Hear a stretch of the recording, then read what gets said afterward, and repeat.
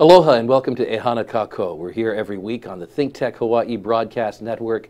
I'm Keli'i Akina, president of the Grassroots Institute. Well, we live in paradise and we have beautiful land, scenery, people, places, wonderful opportunities. The world flocks to Hawaii, most often though for vacation and not really to live here and make a living. One reason? The high cost of living. And an increasingly growing part of the high cost of living is the cost of labor here in Hawaii. Today we're going to talk about something that is a fact of life in Hawaii, and that is the public sector employment that takes place with public sector unions. We're not here to criticize the existence of unions, but ask the question, how long can we go on funding our public sector employment? How sustainable is it given the current model? The problem is not that our public sector workers make a great deal of money and comprise a great deal of the expenditures of government. The problem is the way we pay them, which is on the backs of everyone, including public sector workers, the backs of taxpayers. There's probably no one who knows this more than Stephen Greenhut, a national expert on public employment, and we're privileged to have him with us today. Stephen is with the R Street Institute. He's also been a writer for the San Diego Tribune Union, for Reason Journal, and other publications. He's written a couple of very intriguing books, and you can tell how intriguing they are by the titles. One of them is Abuse of Power: How the Government Misuses Eminent Domain. That was back in 2004, but more recently, he wrote this title, which is germane for today's topic: Plunder: How Public Employee Unions Are Raiding Treasuries, Controlling Our Lives, and Bankrupting the Nation. That said, regardless of the truth of it, I said, here in Hawaii, Stephen, we still love our unions and our union workers. Please welcome to the program, Stephen Greenhut. Aloha, welcome to paradise, Stephen. Thanks for having me. That may be a devastating thing to hear, welcome to paradise, because you're fairly young at this time.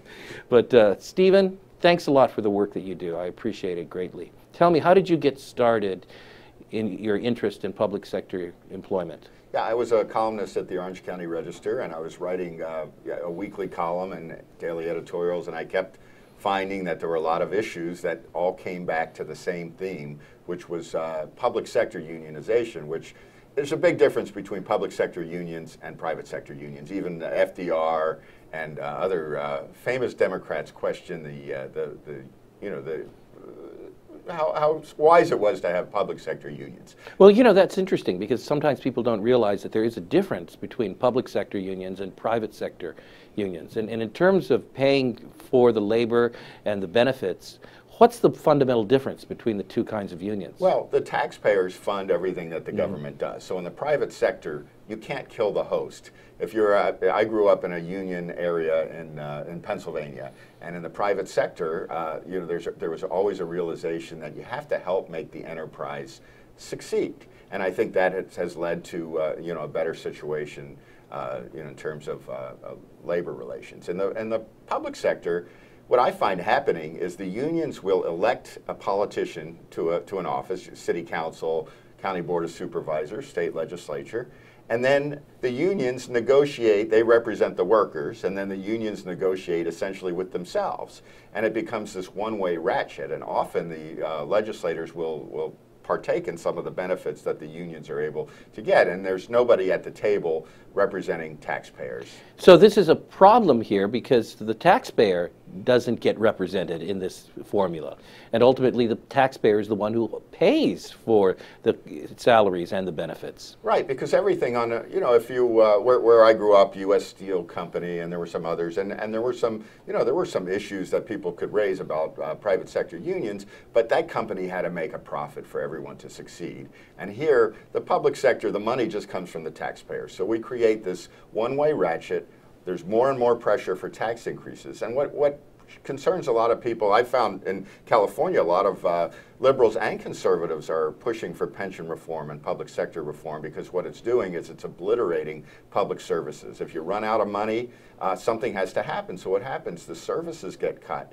Sometimes in the areas I've covered, we've had cities that have gone bankrupt. So you're talking about the sustainability issue. In other words, there are certain goods we get from the way in which we fund public sector workers, but if we're running out of money, If the cost is so high, we ultimately are going to be cutting public services, and that means we're also potentially cutting public sector jobs. Well, yeah, but that's one of the issues. I mean, there was one city manager in California who, in frustration, he told the newspaper, he said, well, cities have become pension providers that provide a few public services on the side. That's not how it should be.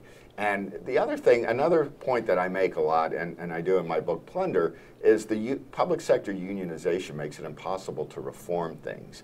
And we see it in the state capitol in California, and I know the politics are rather similar here. The unions basically control the place. So whenever there's something like a reform of education reform, some of the schools, especially the ones that cater to the poorest students, they get the worst teachers, right? They're the dumping ground, and you can't reform those things because of the opposition from the unions. We see this on police abuse issues, and I've written extensively about that. Often there's a small number of police that commit problems, are the source of many problems and settlements with cities. You can't get rid of them. And that's because of many of the union protections. So you're right, there's the sustainability, but it's not just a financial issue. It's also a public services. And the government isn't here to be just a source of employment for people. That's not what the government's supposed to do.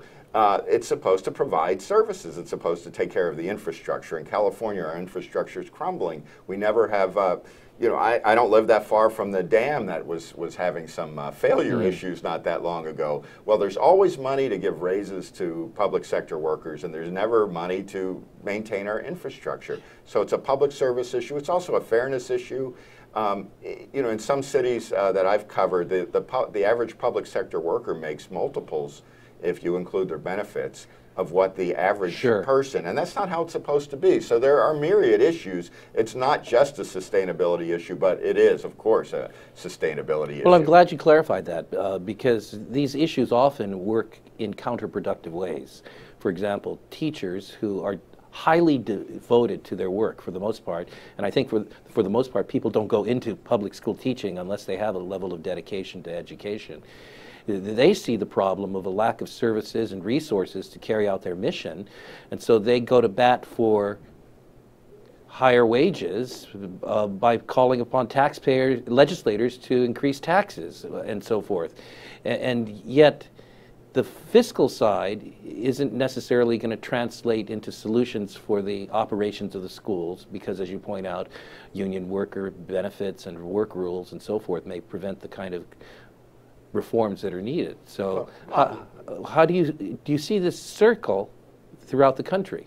Oh yeah, it's everywhere. Now it's obviously in deep blue states like California and Hawaii and Illinois and New Jersey, where unions have more power. It's more pronounced than in some of the right-to-work states in the Deep South, but it's the same idea.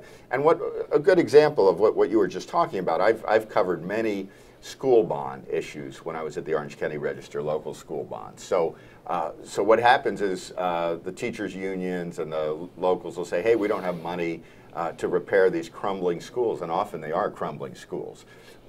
So what happens? They float a bond. And then as soon as the bond passes, they pass a project labor agreement, which then gives all the work essentially to the unions. And that shaves 30% of the money. That just throws it away. Now, I could see if you're a union member, you say, hey, now I'm going to get the job and I'm going to get the extra money. But it reduces the amount of money that goes to the actual school facilities construction. And it's a good example. So all these work rules, all these union work rules, all these special privileges, such as the PLAs, it just makes it harder and harder to improve the infrastructure. And the goal of the public sector is to provide services. It's not to provide good jobs for people. Now, a booming economy in the private sector is what's supposed to provide good jobs for people. Well, you know, on that point, let's talk a little bit more about the sustainability financially of what's going on. Right now, it's no secret that our states are struggling with unfunded liabilities, particularly in terms of union public sector pension programs. What's going on there? What's the relationship between the pension programs and massive unfunded liabilities in the state? Okay, well, and for listeners who aren't as familiar, an unfunded liability is really a debt. It's the amount of money that we're short to pay for all the promises. We, the government, are, the taxpayers, we're short to pay all the promises made to current workers and retirees. So Hawaii's system is 54% funded. So now let me just stop you there for a moment. 54% funded. Now we may get used to hearing that when it comes to government pension programs, but in the private sector, suppose you had a private insurance program that you'd been contributing to. How funded are they typically in comparison?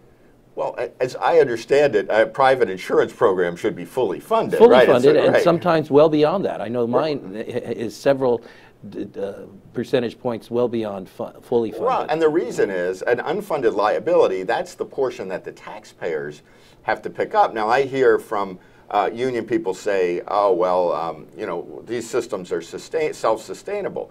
Well, no, the unfunded, when there's an unfunded pension liability, that means it's not sustainable, anything less than 100%. That means that portion, the taxpayer is going to have to pick up the slack. Now, there's a game that goes on, because now in my 401k style program, what happens is I put in some money, the employer puts in some money. If the stock market goes up, I get more money in my account and presumably can retire with more. If it goes down, oh, well, I might not be able to have as nice of a house in retirement or whatever. And it's different in that's because it's a defined contribution.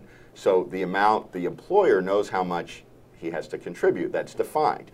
And a defined benefit, that's what the public sector has. That means the employee is promised a rate of return based on a formula. So that promise, they can't take that away. That's what you're going to get. So the money has to come from somewhere. There's an obligation to pay that promise. That's correct.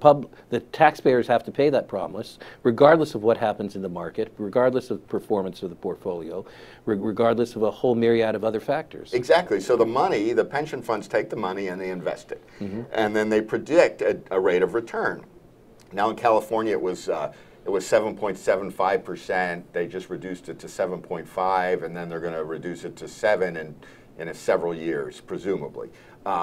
Now, first off, that's a really aggressive rate of return. I mean, if most of us knew a place we could put our money and get a guaranteed amount like that, we would just do that and not bother doing what most of us do, which is invest in different things. So they play the game. It's a political decision what the rate of return is going to be. So in California, we've had some of the actuaries arguing that it needs to be much lower than that. Some argue it needs to be closer to the Treasury rate, which is a risk-free rate.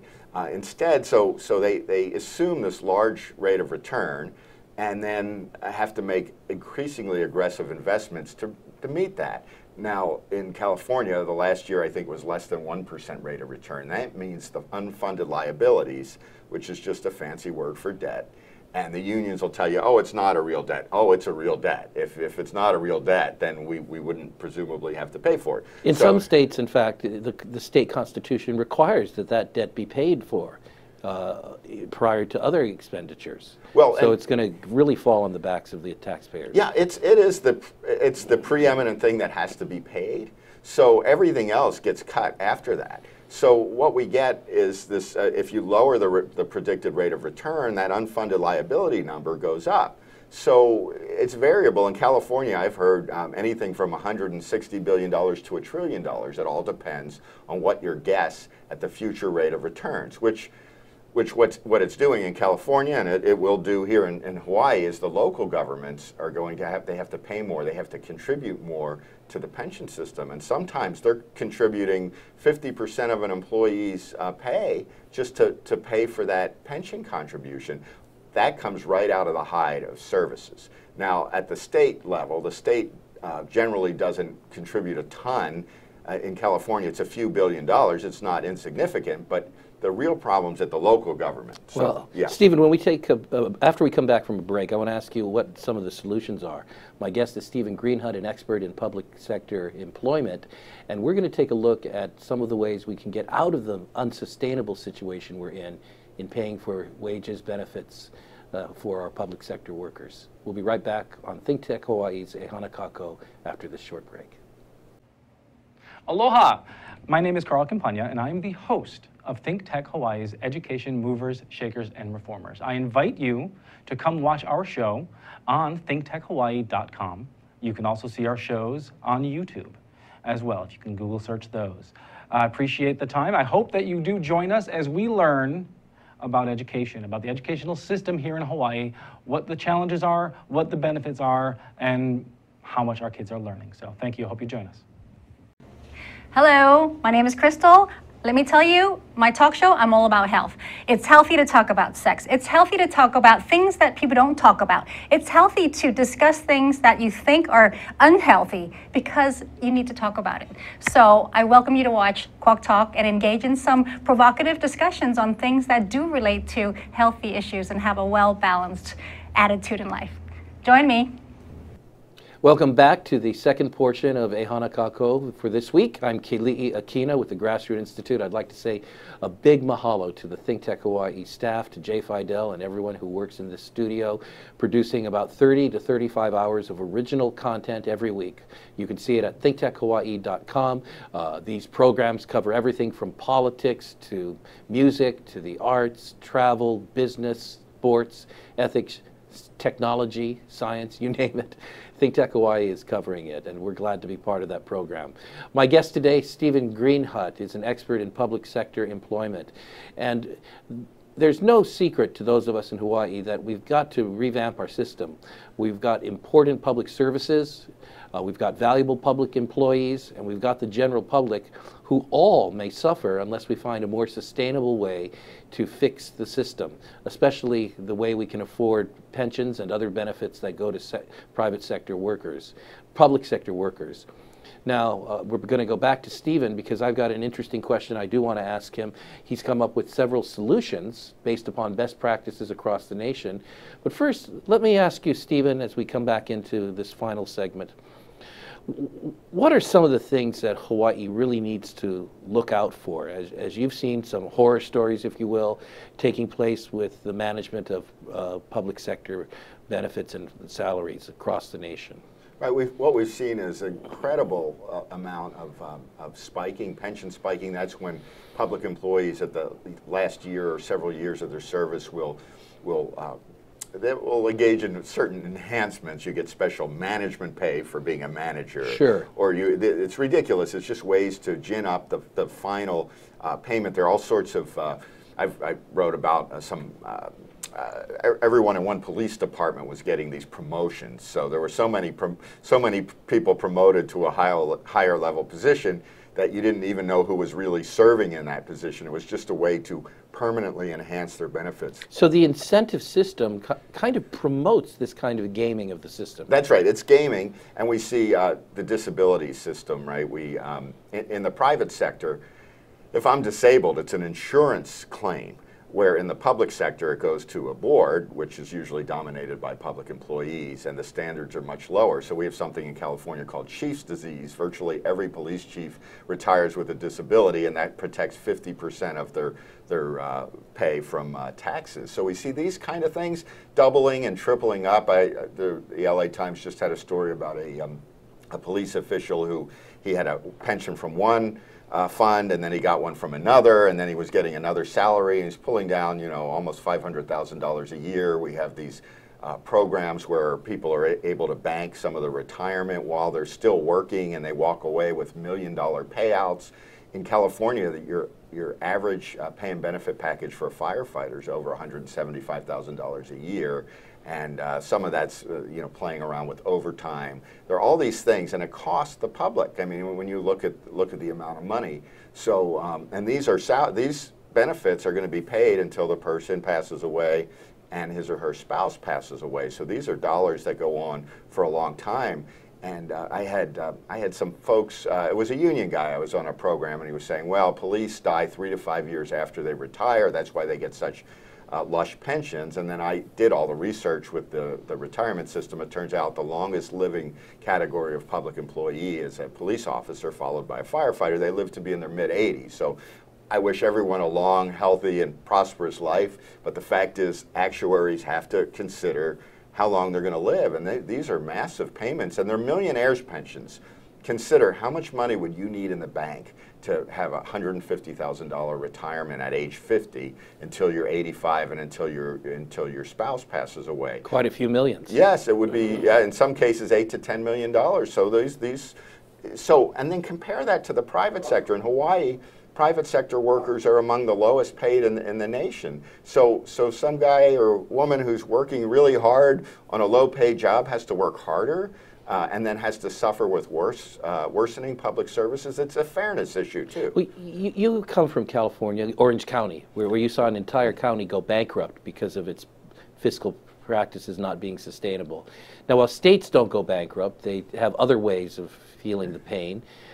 Are there union workers, public sector union workers across the nation who are getting nervous themselves about the sustainability of their benefits? Well, some. They're too few. I mean, in Orange County's bankruptcy in '94, and I came to Orange County after that, but it was a unique set of circumstances that wasn't related. It was related to investments, but not pensions.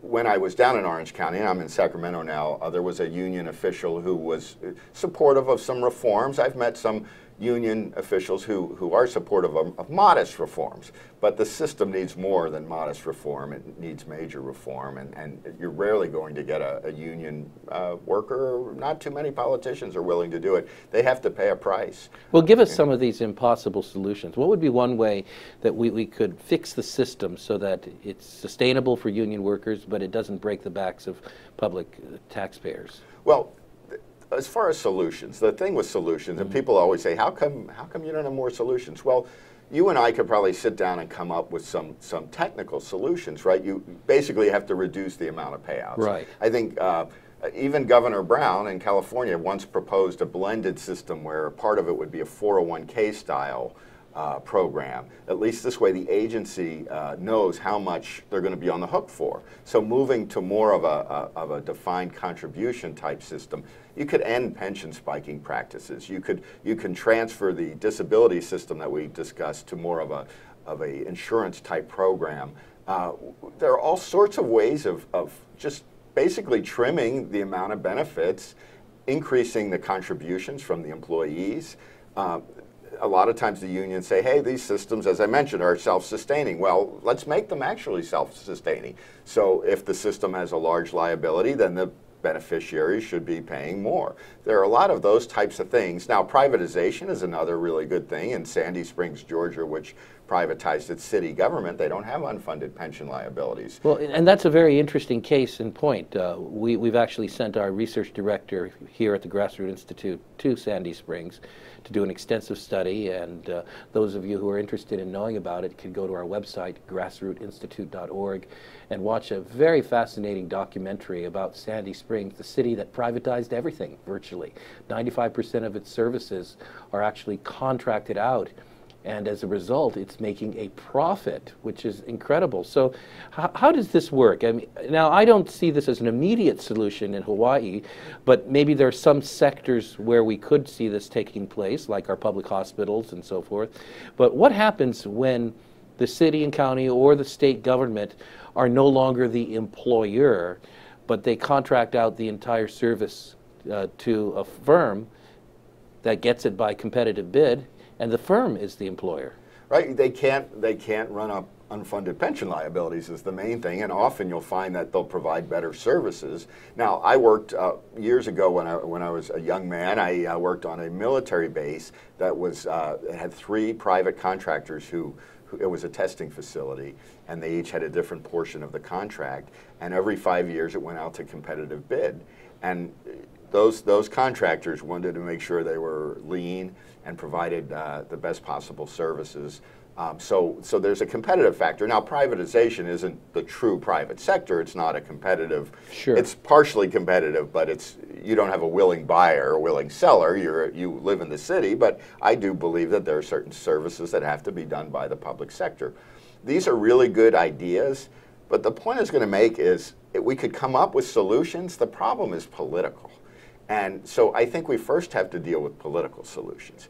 And one of those solutions, it deals with how unions are able to raise money and fund political campaigns. So, you know, paycheck protection has been called in the past, or there's a court case that's winding its way up to the U.S. Supreme Court that would limit the ability of unions to just take money mandatorily from their employees, because then they're able to use the bulk of that money. Some of it goes to collective bargaining, but they're able to, you know, they're supposed to, in California certainly, and I think, yeah, nationwide, they're not allowed to use all the money for politics. You're allowed to opt out, essentially, but there's a case that would challenge that ability.